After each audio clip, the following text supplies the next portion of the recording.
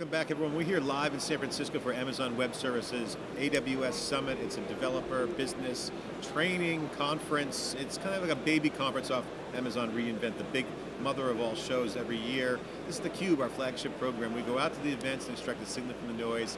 I'm John Furrier, the founder of SiliconANGLE. I'm joined by my co-host Jeff Frick, General Manager of our CUBE operations, filling in for Dave Vellante, who's traveling, watching not live on the mobile app. Dave, shout out to you.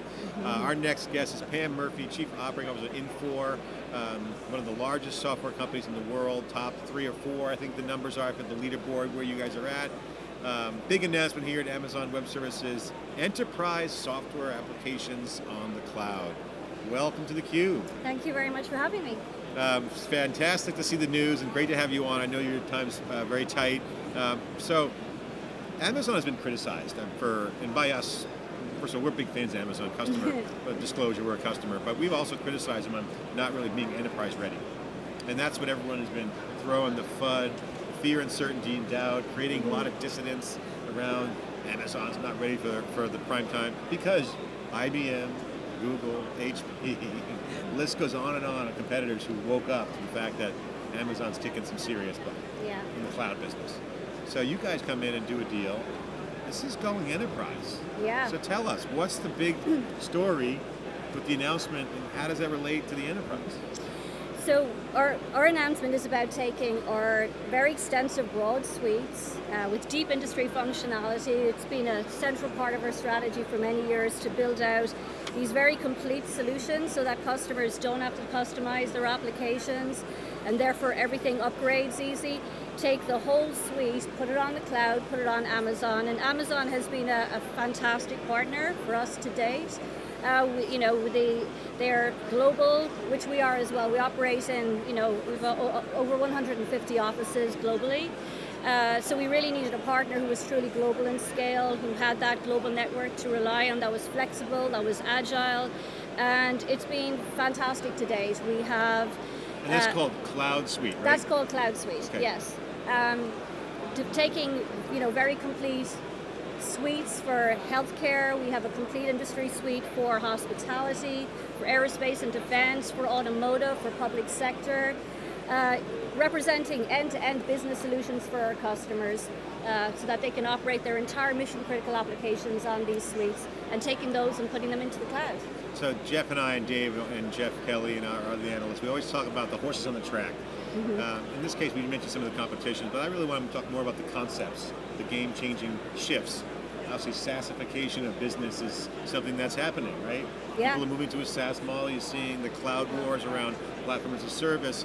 All that's inside baseball for the cloud business, but you're out talking to customers, your customers. Yeah. With Cloud Suite, what are the key things that they need and that they're looking for to be SaaSified? Have a software as a service business that they could use, one, to operate their business, but also their requirements for their customers, your customers' customers.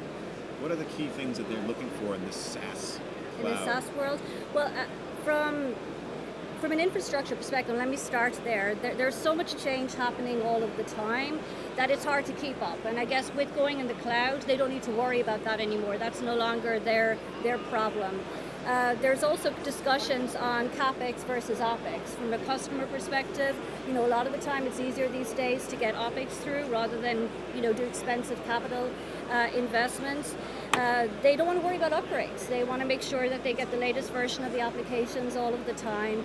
So for them, the cloud and SaaS and running their suites on the cloud, which they can do with us, means that we're responsible for running of the system in conjunction with Amazon, so they're freed up to literally run their businesses. So we worry about the technology, they can worry about their businesses. And they now understand and see that it's very secure these days, which is an issue that I guess happened in the old days when people were less comfortable about how secure their applications were in the cloud. We are seeing a huge level of interest from our customers to move to the cloud. You look at the analyst and they post, these ratings about how quickly applications are moving, and often you'll see applications like human capital management and financials are faster in moving to the cloud rather than the traditional mission-critical ERP applications. But we are seeing a phenomenal amount of interest from our customers in terms of moving mission-critical applications to the cloud as well. So, and it's far outpacing, I think, what the analysts are seeing as being the transition to the cloud. And is a lot of it net new business, or is it migrating existing kind of traditional application style into a cloud-based application? It's both. So we're seeing a lot of net new interest in this area, but also, we have a huge base of 70,000 customers. Right, you don't want to eat all your own. Yeah. You got a good revenue base there, right? Based on those traditional applications. Exactly, but they are also now wanting to move to the cloud as well. So we've created this program called Upgrade X, and it's a way of helping our customers who have on-premise deployments today move their applications to the cloud in as fast and effective a way as possible. We've invested a lot in automation. We can take these very complete and extensive suites that we've developed and provision them in the cloud in Amazon in less than 30 minutes, compared to the weeks it would take to manually provision the same environment in an on-premise setting. Right. And we've implementation accelerators, industry specific, which get customers up and running fast on the required configuration. So for customers, the benefit is they can get up and running fast on the latest version of the applications without having to worry about the infrastructure and all the setup and configuration work to enable them to get there. Well, then the other kind of classic opportunity with the SaaS model is the customizations, right? Yes. Because they do a lot of customizations. Yep. That's fine if it's on-prem, but then you do an upgrade, and what are the customizations and the hiccups? Exactly. You do a SaaS application. You really can't do that many customizations because then you can't do a unified upgrade. So how has now moving a lot of your business, or anticipating moving your business to the SaaS model, changed your guys' delivery and ease of your being able to deliver the latest, greatest to your customers? And that's where we feel at Infor we have a big differentiator, because one of the core tenets of our strategy has been to focus on industry specific suites and micro verticals. Our motto being, we don't want to create a generic software code base that is to be all things to all men. We'll focus on certain industries, certain micro verticals, and we will make sure that we build out the last mile of functionality so that customers don't have to customize their applications.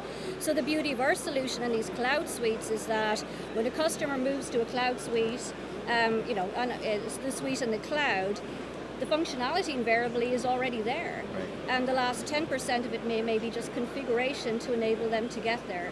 So the beauty of our strategy in pursuing that deep industry-specific functionality means that customers invariably don't need to have to worry about customizations, which means it's always easier to upgrade and it's always easier to get on the latest release of the applications. Right. I wonder just if you could talk briefly about the market dynamics, pull versus push. How much of this is coming from your customers really saying we want a cloud solution versus you guys trying to get ahead of the curve and kind of seeing the future? And then within that, are there some industries that are just more rapid, more aggressive in making this move than others? Because you've got a nice kind of scan across industries. A broad base, we do. So on the first point, we sell on-premise, we sell cloud today. Honestly, it really is based on the customer's needs and requirements, what the customer's motivations are, their capital restrictions, their operating constraints, their own IT infrastructure and resourcing. So from our perspective, a lot of it is around, well, what's best for the customer at this point in time. So if the customer wants an on-premise solution, we'll give them on-premise. If the customer is ready for the cloud, we like to push them in that direction, because we like the concept of taking away from them all of the hassle of worrying about security, worrying about upgrades, worrying about infrastructure. So on the first point, pull versus push, I would say that ultimately, for us, it's all about what's best for the customer. Okay. And then on the second point, so what's the second point? Are there any particular industries across that vast group that you service that are really more aggressive in trying to make this move to a cloud-based infrastructure? I would say that I create a distinction between, I guess, applications like HCM and financials, which are more generic in nature. They're not industry specific, and they've always traditionally been seen as being further easier to put in the cloud. A lot of our competitors. Right? Payroll was the first one forever ago, and everyone kind of forgets about ADP. Yeah, exactly.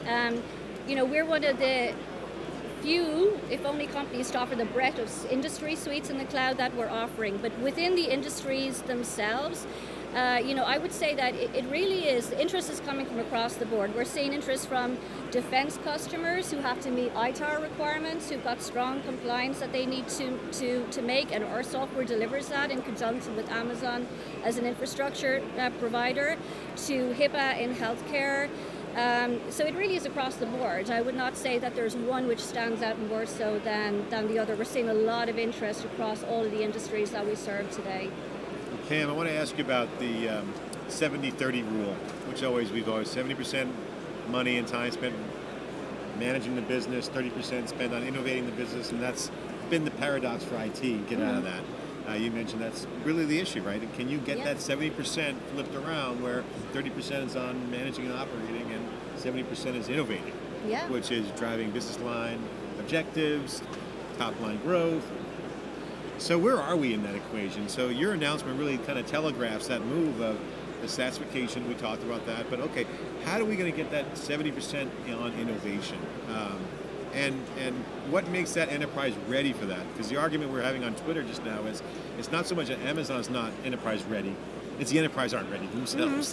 Right? They're not Amazon ready. They're not Amazon ready. Or cloud ready. So the requirements for true enterprise cloud are still being baked out, and that's kind of the public secret that everyone's talking about. So I want to get your take on that. Where is the to-do items? Where's the traction? Where's the solid ground people are building on today?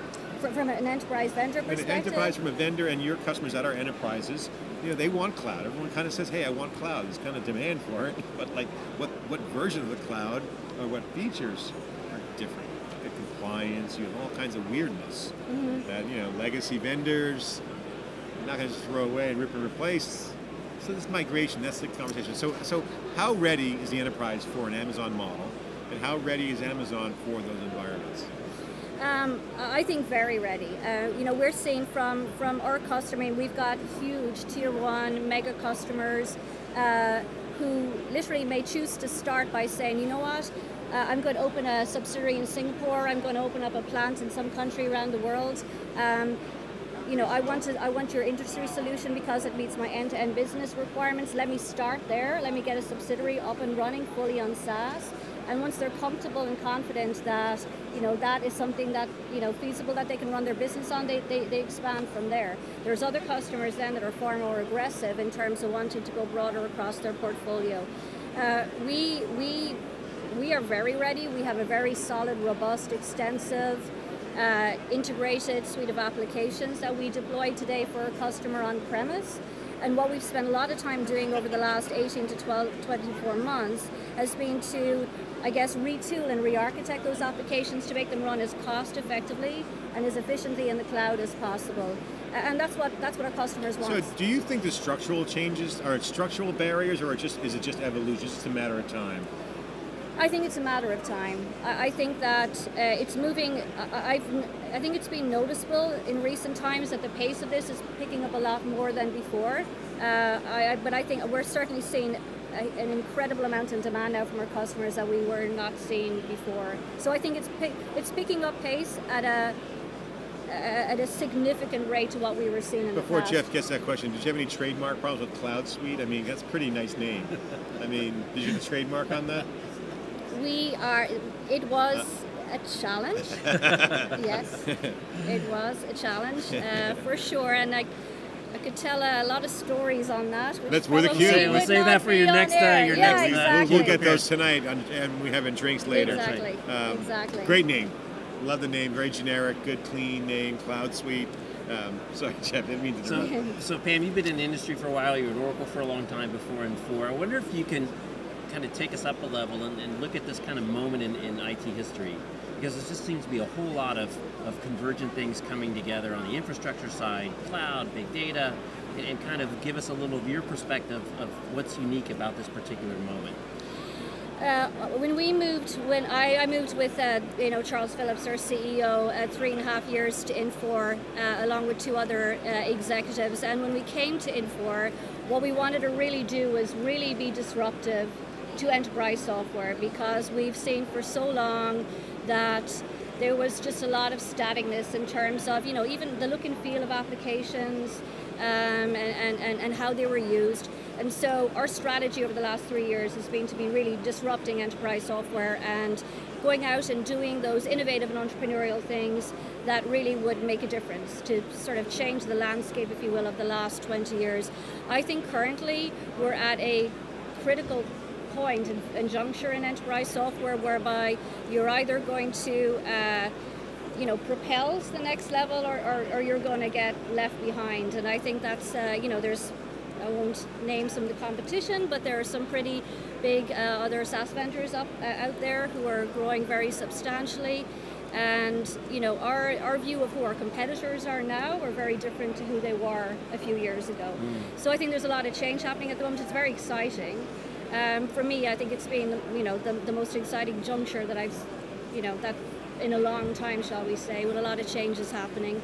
And we want to stay at the forefront of all those changes and continue to be disruptive and really make a difference in the enterprise industry, traditionally seen to be, not as progressive as some of the consumer. Yes.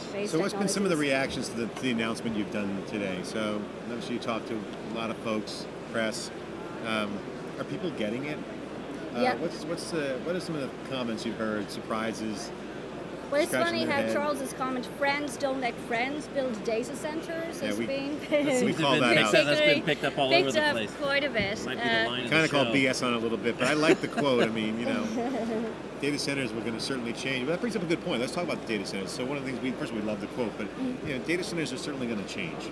They're not going to be your grandfather's data centers, the old days. It's going to be, it might look completely different. It might be more software driven. It might be smaller footprint.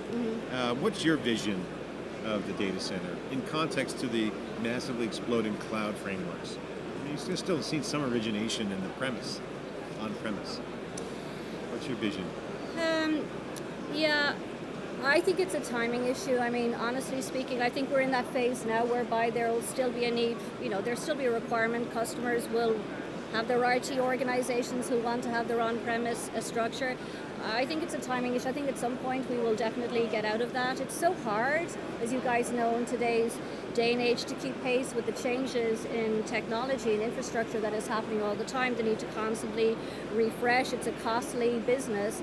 And unless you're somebody like Amazon who's in there, can operate at scale and can take advantage of that, then it's going to be very hard to compete. You mentioned costly. I mean, you look at the numbers, the data centers that are being amortized, the clock's going to expire on that. What the hell happens next? I know. You just throw it all over again. Damn. That's the issue, right? You're always investing. But the refresh cycles is the interesting paradigm. It's not a rip and replace, but the refresh cycles are forcing that change, right? So, do you see the refresh cycles getting smaller and smaller? I mean, how do you see those cycles in the current day? In the old days were years. Now it's months. Months, yeah, pretty much. And that's why I think and that's the reason why we chose to go to AWS. We didn't want to have to worry about having to build up massive data centers. I mean, when you've got, for us, when we're operating in 150 countries around the globe and you've got customers who want to have their data close to them, European customers do not want to have their data. Or by law, they have to, right? Residing in the US and continue that example throughout the world. And it's not only, data privacy issues, it also has to do with, issues around latency, performance. So you've got to have that global coverage and that global infrastructure. And we thought, from our perspective, we're thinking we don't want to get into that game. It's costly to set up data centers all over the world, maintain it, continuously have to refresh the equipment. Compliance alone is a baggage that you don't want. I mean, why would you want to build that out? Absolutely. So again, that was another core reason why we went with Amazon, and their global scale really matches the global scale in which we operate as a company. Most people don't talk about that. They talk about it gets talked about, but it's not the sexy item. But if you're a chief operating officer, so you deal with this stuff, the operations side, like, damn, we got to be in all these countries. I mean, that's a huge issue. Oh, completely. How big of an issue is it? Explain to the folks out there how complex it is to operate as a multinational company. Oh, and I will say even now, I mean, now that we've taken, we are running these cloud suites in the cloud. We're running the infrastructure on behalf of our customers. As a chief operating officer, I am very attached and very involved in essentially how our applications run, how efficiently they run, the infrastructure in which we're running, because we're carrying the cost now. we've got to make sure that we're as cost efficient as possible and we're keeping our costs as low as possible. So it really, so from my perspective, it's been a great way in which we can make sure that our applications are running as cost effectively as possible, so that our on-premise customers also get the benefit of highly effective, flexible, efficient applications. So maybe the tweet we should say is Amazon's global as a service business model. I mean, you're taking advantage of a lot of their success internationally, right? Footprint. Well, we've 70,000 customers around the globe. Substantial amount of customers. We obviously have sales and offices all over around the globe. So my point is that, though, their global footprint is very similar to ours. There's not that many infrastructure operators out there that have that extensive footprint like we have. So it's a pretty good match. So we're almost out of time, but I want to ask you a little bit of a different question, because like we said at the beginning, Infor is probably the biggest software company that a lot of people haven't heard of. And you guys are private, and Michael Dell just took his company back, right? So he's back private. Can you talk a little bit about why you guys are private? Are you going to stay private? And you obviously worked at Oracle, big public company. What are the positives, negatives, advantages of being staying as a private company? Yeah, that comes up quite a lot. There's not that many $3 billion revenue companies that are still private. But being private gives us a huge amount of ability to be really entrepreneurial and to be really disruptive in terms of what we're doing. We have had tremendous growth over the course of the last 2 years, which is a testimony to the fact that our strategy is resonating with customers. So we're very happy with the growth we've been seeing. We are very financially stable. We generate very good EBITDA all of the time. We have a very strong cash balance. So there is no stress, or there is no urgency or need for us to go public. Our boards, our sponsors are obviously very financially well backed, and they have a very long-term vision. But as always, we will keep an eye on the market conditions, and our board at some point will decide when is the right time for us to go public, and at that point in time we'll be ready. But for now... Well, Pam, thanks for coming on theCUBE. I think you guys are a great example of Amazon's move to the enterprise, shepherding the big change from on-premise to the cloud. The carrying costs, these little things like carrying costs of doing business do affect profitability, and the cloud is an economic game changer. So congratulations on your success. Congratulations on the feature launch today with Amazon.